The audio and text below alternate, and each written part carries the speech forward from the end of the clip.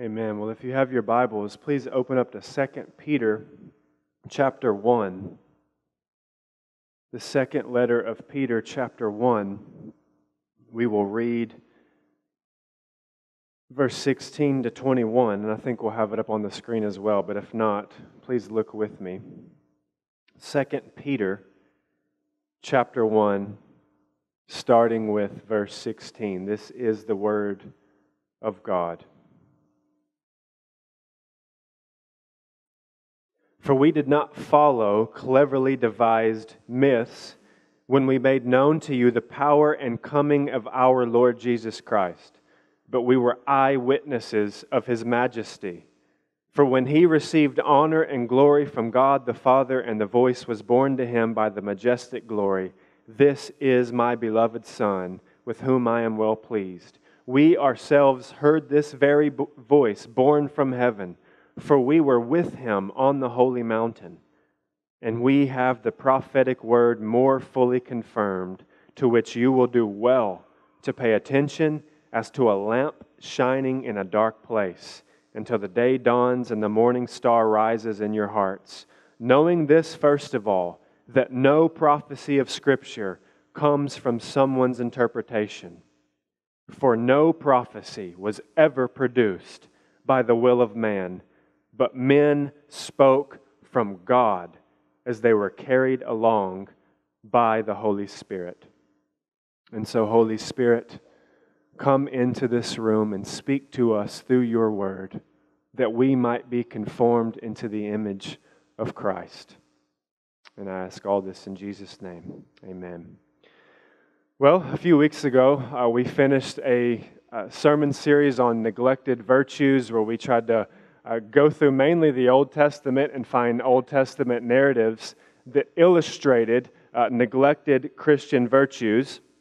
And then Pastor John Mark, for a couple of weeks, just did a couple of one-off sermons on things that we thought that the Spirit was leading us to preach on. And now, before we get back into the Gospel of John, because when we get back in, don't take my word for it, you know better than that, but we want to finish the book of John once we get back into it. But we are going to, before we do that, we're going to take 5 weeks to do a 5-week sermon series on the foundations of what it means to be a Reformed church, or a church that is in line with the traditions of the Protestant Reformation. So most of you know this, maybe some of you don't, but the Cross Church is a Reformed church, right? So if you go to a Christian function somewhere, and you're around other Christians from other churches, maybe you're at the Shane and Shane concert next weekend, and someone says, "Hey, where do you go to church?" And you say the Cross, they'll probably say something like this, if they know anything at all: "Oh, they're Reformed, aren't they?" And that's true. That's what most people in the city know us as, for better or for worse. But most people equate Reformed, or the doctrines of the Reformation, with Calvinism. And it is true that typically those two streams run together, but it doesn't require, being Reformed does not require believing in the tulip, all right, or the 5 points of Calvinism. And we'll talk about that more as we go. But tonight, what we want to talk about is what it means to be a Reformed church, and that's what we're going to talk about for the next 5 weeks. So what do we mean by the foundations of the Reformation? And so many of you have heard of the 5 solas of the Reformation, right? It's Latin for alone or only. And so the 5 solas were the primary emphases on which the Reformers were going to die. These were the hills they were going to die on. These were the primary emphases of the Reformation. And so these are that the Scriptures alone reveal to us that God saves us, that men can be right with God by grace alone, through faith alone, in Christ alone, to the glory of God alone. So we want to unpack that. And so when we say that we are a Reformed church, that's what we mean, that we are going to stand in the heritage, in the line of the Protestant Reformation, and believe these things and confess these things. And so we're confessing that we are in line with the faithful men and women who have gone before us and have suffered greatly, some of them literally suffering, dying, giving their lives in order to preserve the pure teaching of Scripture. And so, one of the vital ingredients of being reformed is being confessional. So I'm not going to preach on what it means to be confessional tonight. You'll hear Pastor John Mark talk more about that as the weeks go on. But we want to understand rightly the authority of the church. Right? We want to get that because the church does have authority, right? Jesus says to Peter in Matthew 16, 17 to 19, that he would build his church on the rock. He would build it up and he would give it authority. He said the gates of hell would not prevail against it. And he says, I will give you the keys to the kingdom of heaven, and whatever you bind on earth shall be bound in heaven, and whatever you loose on earth shall be loosed in heaven. So Jesus has given his gathered church, his visible gathered church, the authority to bring people into it and remove people from it. He's granted that to the church. However, one of the major beliefs that separate Protestants from Catholics, and this was the heart of the Reformation, is that we do not believe that the church has any authority except the authority that Scripture gives us. Our authority is in Scripture alone. We do not believe that the apostolic line continues through the popery. Right? We do not believe that the church has the same authority to tell men how to live as the Scriptures can tell men how to live. And so churches throughout history have done the hard work of exegesis, and they've drawn out biblical doctrine, and they've systematized that into statements that we call confessions. And inevitably, you'll hear people say things like, well, I don't fool with doctrinal statements. Those are just the traditions of man. Just give me the Bible. That's all I want. Just give me the Bible. And guys, the purpose of confessions is not to establish the traditions of man, but to preserve the unity of what the Spirit has revealed in the Scriptures. To preserve that, to capture that. That doesn't mean that confessions are infallible. They're not. It doesn't mean that we won't look back and see errors from certain times. It doesn't mean that we won't look back and see that the church was blind to certain things in certain times because of culture or other circumstances. We always gauge the confession according to Scripture. But church, the Spirit promises unity. Do you know that? He promises unity in the church regarding the essential matters of the faith. That's why there's not been a whole lot of disagreement over the essentials of the faith for the last 2,000 years. There's been unity. The way of salvation, the reality of Christ being fully God and fully man, the doctrine of the Holy Spirit, the way to know God. These things have been agreed upon throughout church history. And I know in our culture there's sort of this badge of honor for people that kind of get off the status quo and go kind of stand on their own over here somewhere. And again, you'll hear people say, I'm just done with man. Just give me the Bible. And let the Spirit reveal to me what He's going to reveal to me. And they separate themselves from the church. And guys, I just want to say that is naive and it is arrogant. It's arrogant. We want to be in line with the faithful church that has gone before us. We want to be coming to the same conclusions as the faithful men and women who have examined this book for the last 2,000 years. We want to be in agreement with them. And if we are coming to different conclusions, if we do get off on our own and we're way over here and the rest of the church is way over here, maybe we should say the problem is not with them, maybe the problem is with us. Why are we coming to completely different conclusions than the church has come to throughout its history? Hermeneutics and theology are done best when done within the context of the local church under the parameters of faithful historical church confession. Now, while all that is important, I'm about to qualify everything I just said because this is really important.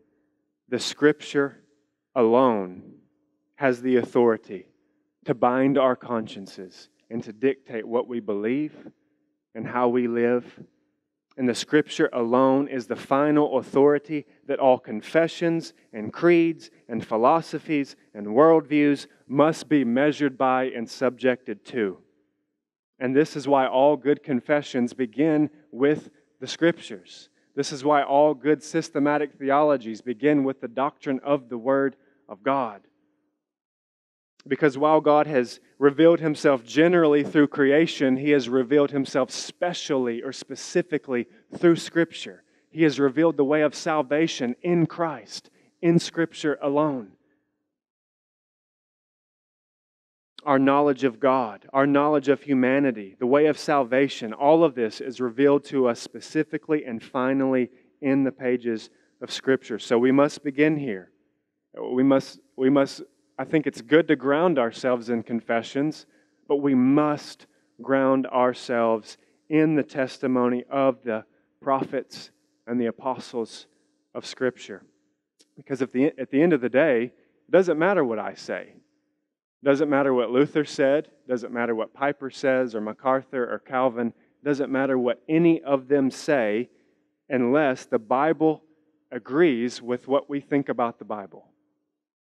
So we need to find that out. This is why this is so important, because today especially if people have kind of brought in the postmodern philosophy of the day that's skeptical about how truth is found, people are skeptical of these concepts. They're skeptical of truth. They're skeptical of certainty.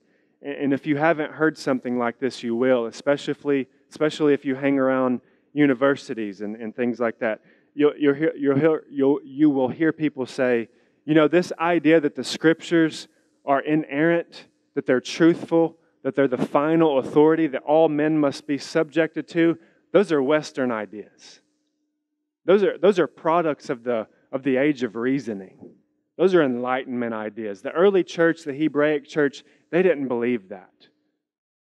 All this stuff about the atonement and heaven and hell and justification by faith and Scripture alone, those are just products of Western thought. Because Westerners wanted certainty and they wanted finality, so they came up with all these things. And even worse, you have some people saying, those are actually just tools for hegemony. All these things about Scripture being final and authoritative, dictating how people live, the powerful just use that to oppress people, to stay in power. Have you heard this? This type of thing is being said all the time by people who hold PhDs and have seats of influence. And so we must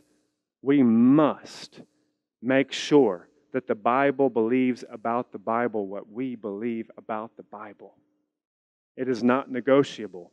And if it does, then we need to see it not in a confession or in history, but in the text of Scripture itself. So what I want to do over the next few minutes is not to give a history lesson on Sola Scriptura or on the Protestant Reformation, but I want to root us in the text, in this text and in a few others.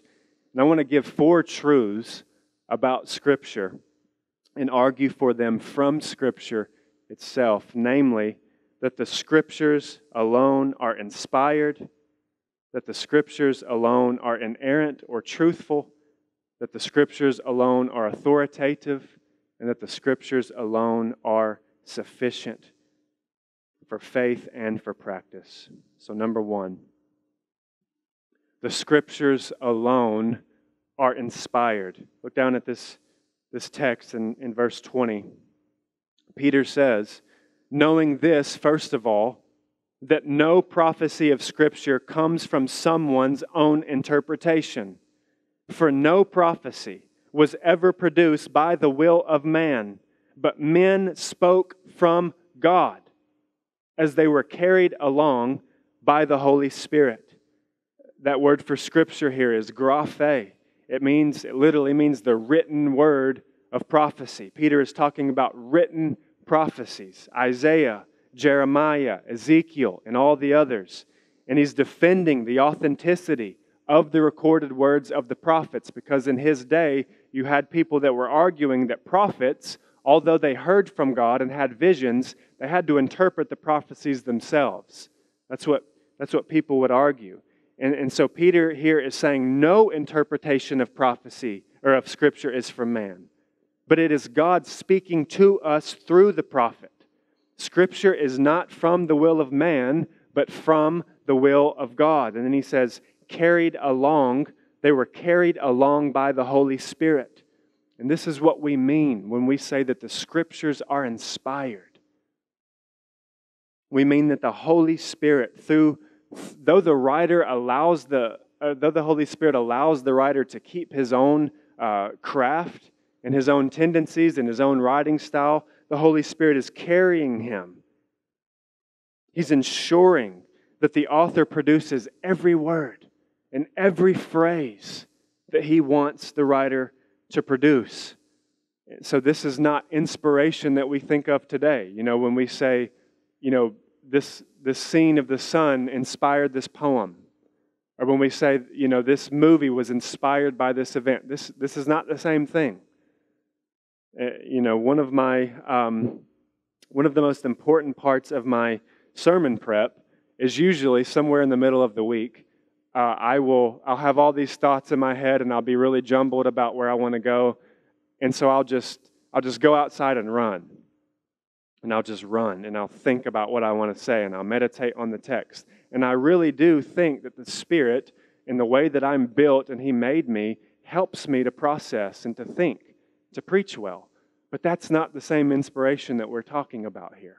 We are talking about God speaking through men and saying exactly what He wants to say. He allows the author to operate within his own human volition, yet somehow He ensures that every word is exactly what He wants to be penned. And I confess that there is a level of mystery here. But 2 Timothy 3:16 says, all Scripture is breathed out by God. Theopneustos. So Paul has in mind here the entire Old Testament, not just the prophecies where it seems that Yahweh is speaking directly through the prophet, but all of the Scriptures. The historical narratives, the prayers, the Psalms, all of it breathed out by God. Multiple times in the New Testament, we see the author accrediting the Spirit with authorial credit, but then quoting Isaiah or quoting a psalm. But he'll say the Holy Spirit said, and then quote the human author of the Scripture. So even though David wrote the psalm, or even though Isaiah made the prophecy, the Holy Spirit was speaking. And again, there's a mystery here as to how exactly this happens, but what is clear is that the Bible believes that its content, its origin is from God, not man. That much is clear. And so, because this is true, because the Scriptures are from God, because they are inspired, because they alone are inspired, the Scriptures also alone are inerrant, or we could say wholly truthful. The Scriptures alone are wholly truthful. Greg Allison's definition of inerrancy is helpful. He says, truthfulness or inerrancy is an attribute of Scripture by which whatever it affirms corresponds to reality, and it never affirms anything contrary to fact. It also means that Scripture never contradicts itself. The Scriptures are always true. They never attempt to deceive. They never contradict one another. They're not mythological. Look at verse 16 with me. Peter says, "For we did not follow cleverly devised myths." We did not follow cleverly devised myths. Guys, there is no indication whatsoever that the apostles were trying to pull the wool over people's eyes and to manipulate them and to deceive them. You will not find a hint of that in the New Testament. They believed what they were saying. They were not hallucinating. They were not hallucinating for 40 years after Jesus died. They were not attempting to deceive. They were not trying to pull off a revolution. That's just utterly inconceivable historically. No, he says, look, we are eyewitnesses. We saw him. We went up on the mountain with Jesus and we saw him transfigure before us. And we heard God speak to him from the mountain. We saw it with our own eyes. And all the seeing did, all the experience did, was it confirmed the prophecy from hundreds of years ago. That Yahweh would visit his people. That he would raise up a son from the line of David to lead his people out of exile through a new exodus and visit them and give them everlasting life and a new heaven and a new earth. And he said, these prophecies, these prophetic promises have come to full completion in the Lord Jesus Christ. That's what the author of Hebrews means when he says, in latter times, in many ways, the prophets spoke to our fathers, but in these latter days, He has spoken to us by His Son. Jesus Christ is the full revelation of God. And He Himself says in John 10:36, the Scriptures cannot be broken. So if someone asks you, why do you believe in the truthfulness of the Bible? You can say, because Jesus believed in the truthfulness of the Bible. And He's God. And He's King. And whatever He says goes. And if He believes that the Scriptures were about Him, then they're true. That's our apologetic. You know, it's interesting when you read through the Gospels. It's interesting to see Jesus dealing with the Pharisees concerning Scripture. Because while they argue over the interpretation of the passage, they never argue over the authenticity of the passage. Isn't that amazing? There's never a debate. Did Moses really write this? Or is this prophecy really from Isaiah? That's never even coming up. They believed that their Bible was true. He always spoke and acted as if he believed that all the Scriptures were true, and he believed that they were all about him. Remember what he said in Luke 24 to his disciples after his resurrection. He said, "These are the words I spoke to you while I was still with you. Everything must be fulfilled that is written about me in the law of Moses, the prophets, and the Psalms." And then it says, then he opened their minds to understand the Scriptures. You know, think about all the literary genres of the Bible. You've got historical narrative. You've got Moses going up a mountain and actually getting tablets written by God. You have prophets prophesying. You have prophets writing. You have Psalms praying to God. You have Lamentations. You have apocalyptic literature full of symbolism. All of its different literary genre, all of its different function. And Jesus believes it's all about Him. Therefore, it is true. And you know, when we talk about inerrancy, I think the problems people have with that is they think that that means that there's no seeming contradictories or discrepancies. As if we would rather just have an angel, like all the false religions, you know how they have an angel that comes and gives the Scriptures? It's almost like we want that. We want this perfectly, mechanically written book from an angel that has no apparent discrepancies or flaws in it. But that's not how the Scripture comes down to us. What inerrancy means is that when we interpret rightly what the author said, there's never a discrepancy. There's never a contradiction. And that everything, every message is true, fully true from God. Matthew and Luke can tell the same story with a different point of view. They can choose to leave out different guidelines and different parts from that story.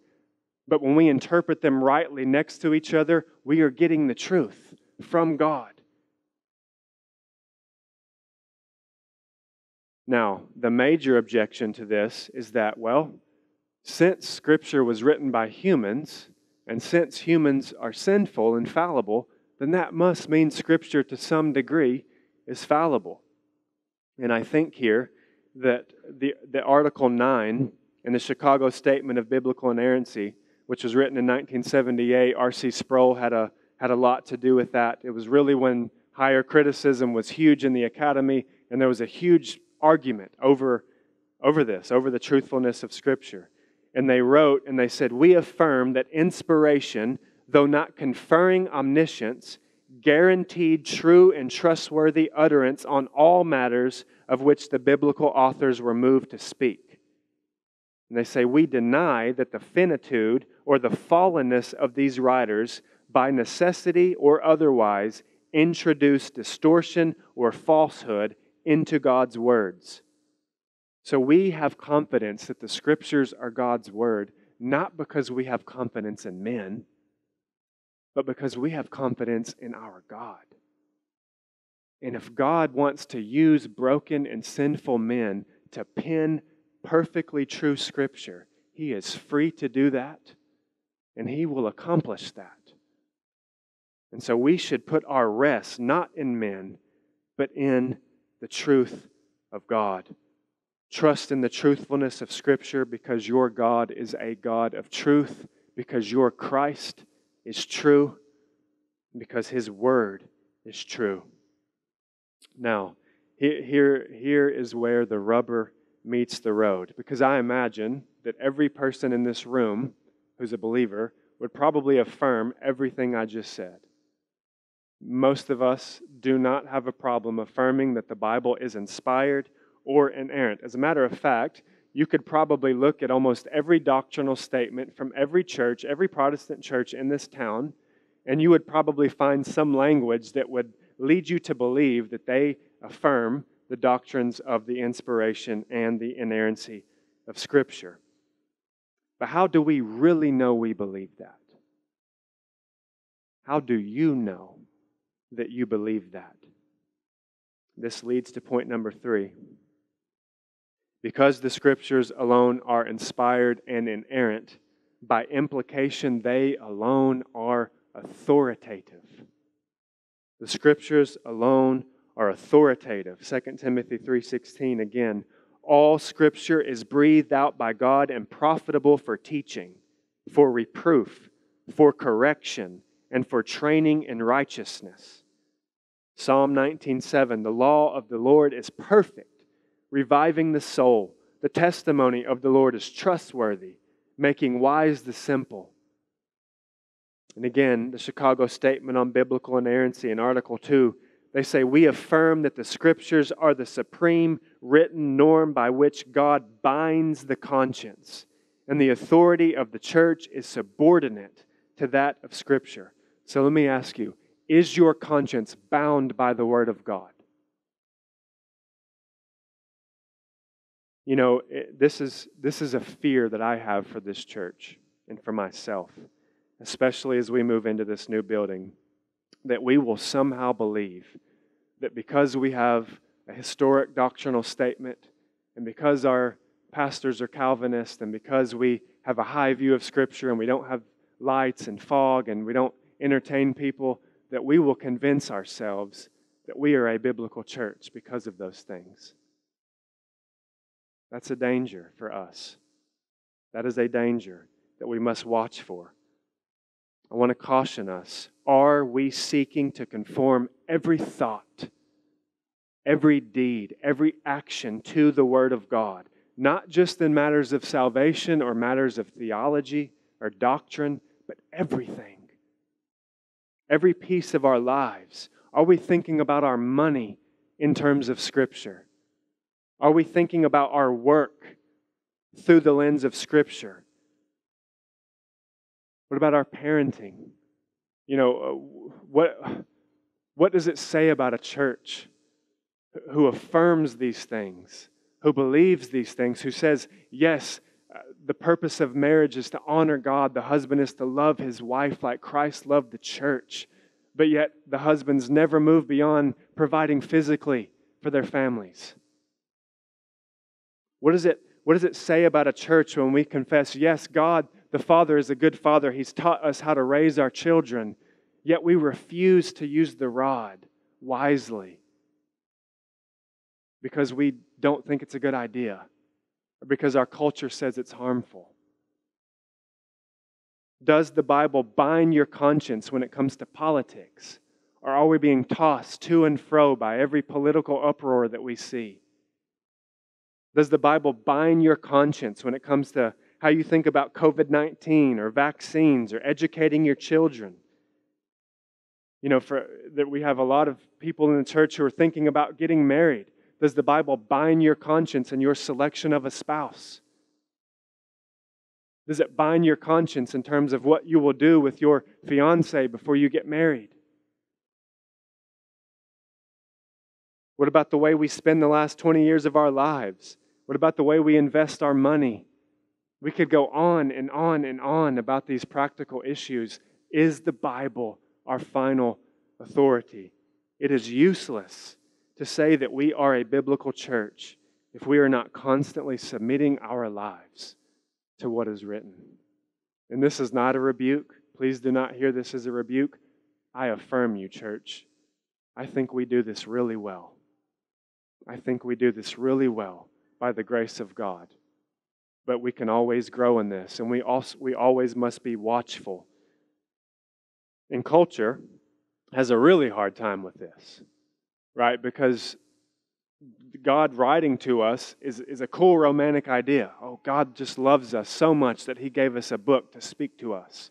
Until Jesus demands that our sexual ethic be in conformity to His sexual ethic, then it's not a good idea anymore. Then it's outdated material. The Bible is authoritative because its source is divine. You know, you've heard that cliche, the Bible said it, so that settles it, right? There's truth, that's true. And I would just add, the Bible said it, therefore God said it. So that settles it.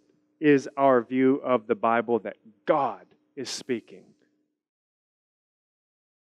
And lastly, point number 4. The Scriptures alone are sufficient. The Scriptures alone are sufficient.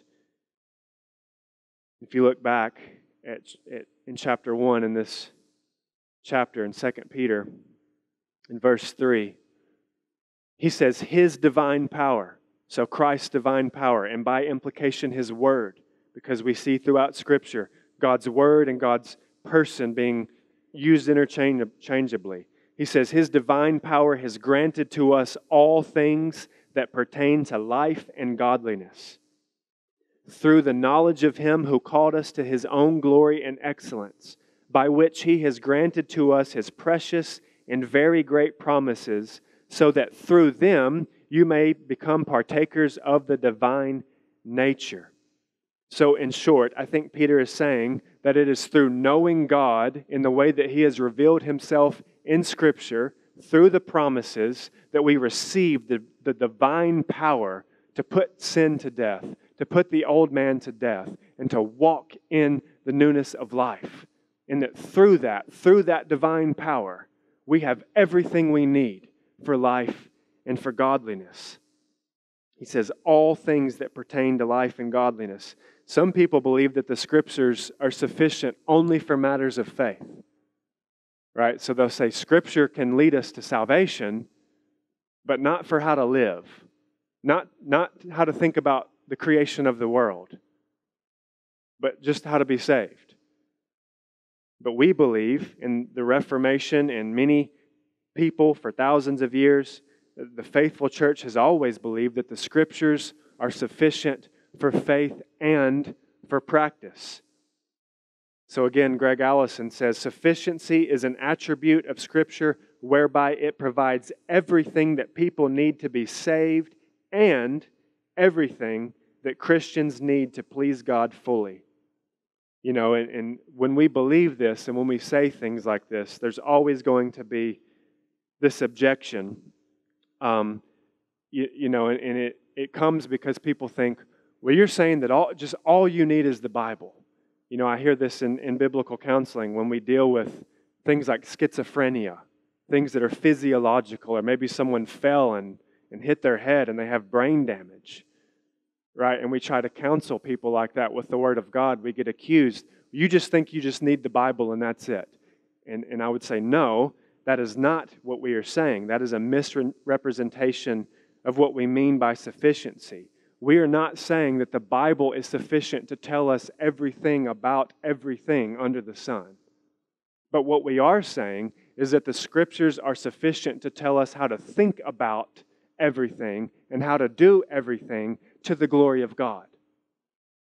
Right? So the Bible is not sufficient to tell the businessman all the fine details of how to run his business. It doesn't tell us how to run an Excel spreadsheet. Right? Nobody's arguing that. But it does tell him that he should deal honestly. It does tell him that he should pay his employees on time the agreed upon wage that he promised to give them. It does tell the businessman that he should think about his influence and his profits biblically. So instead of using them to oppress the weak and to exploit the poor for more gain, he will use his influence and his profit for good in the earth and to bless the ministry of the church.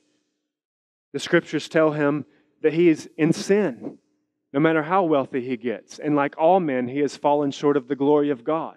It tells him how to be saved. It tells him that he needs to be a member of a local church. It tells him that he needs to use his profit for the ministry of the local church.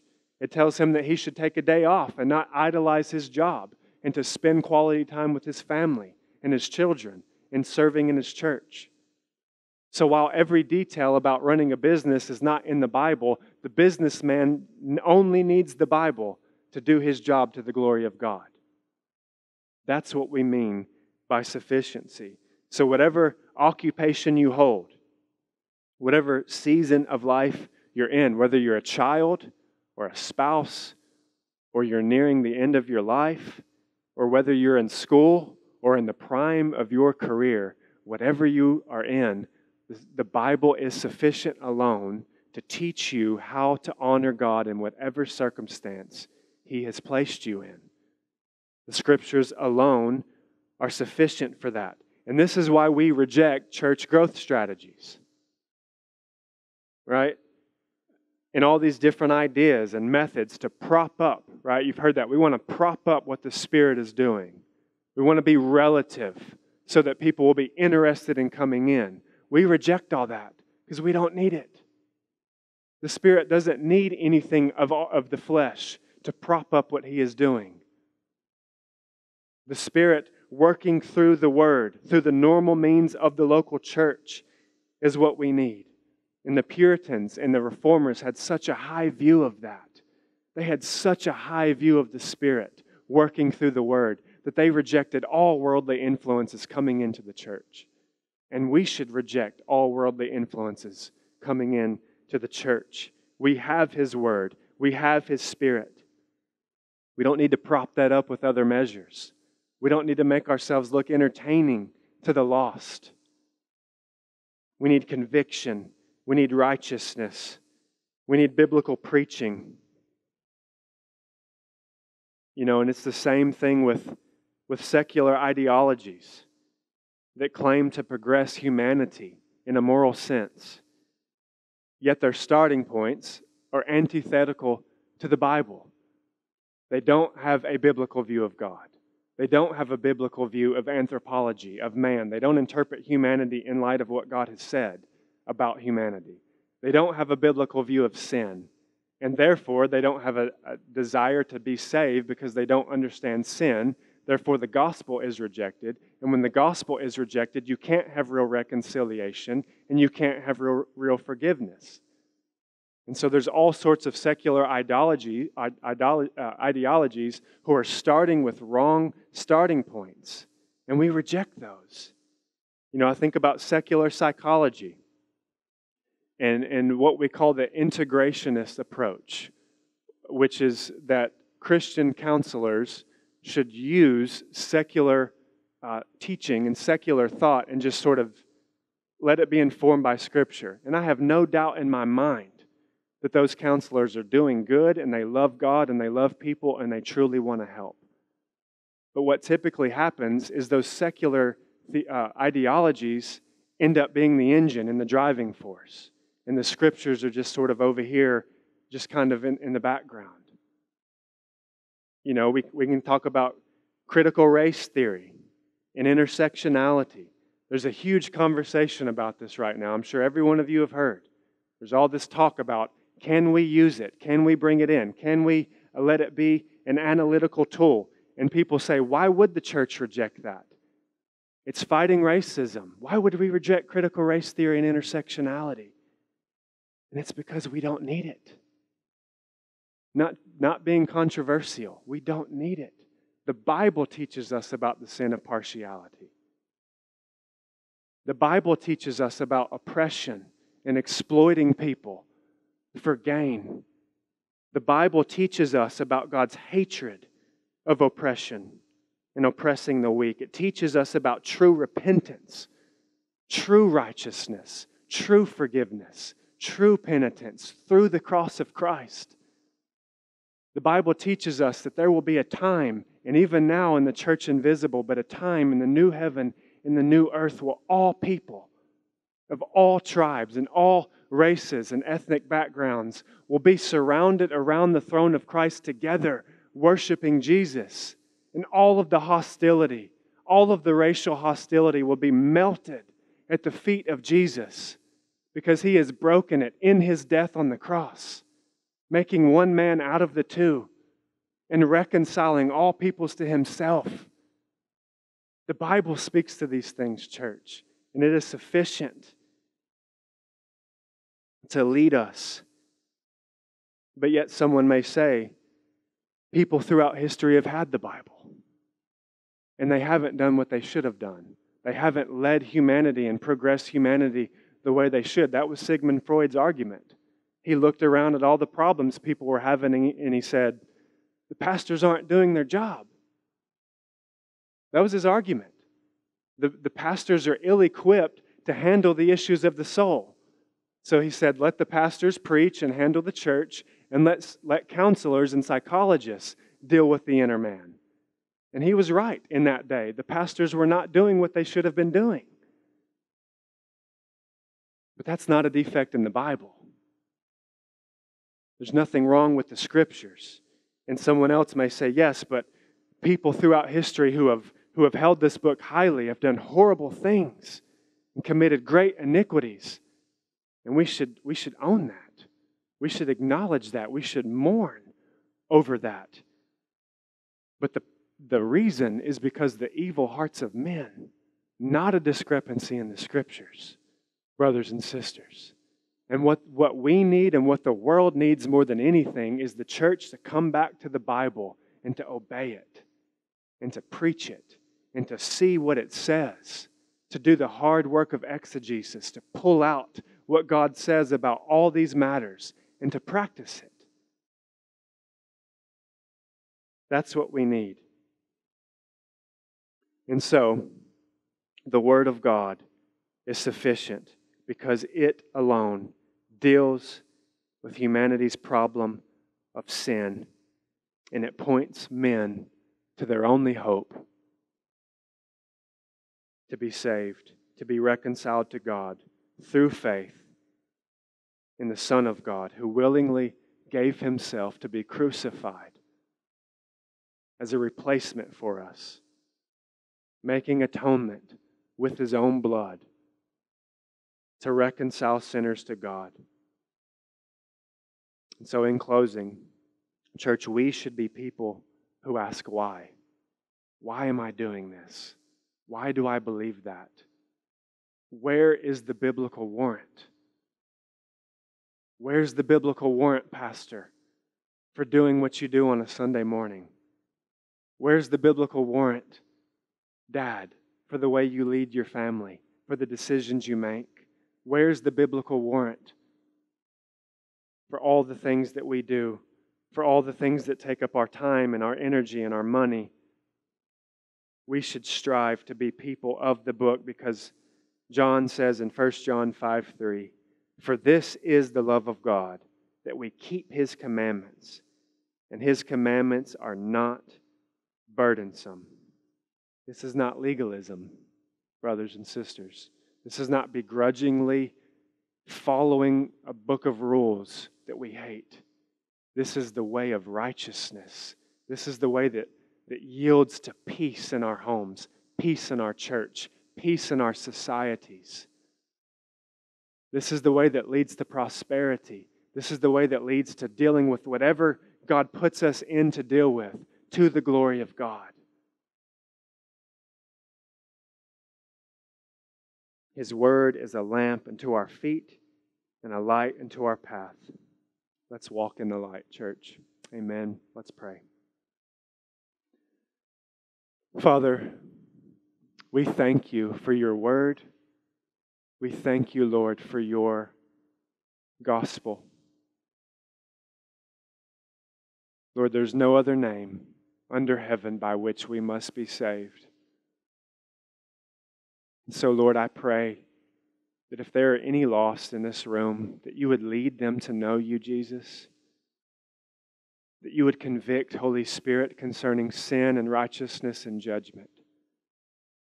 And Lord, for your church, we ask that we could be people who are bounded in our consciences, in our thoughts, in the deepest, most inner parts of our being by your word. And we pray that you would be honored in this church. And as we do that, Lord, we pray that we would be a faithful testimony of the work of the gospel and a light post in this city. And I ask all that in Jesus' name. Amen.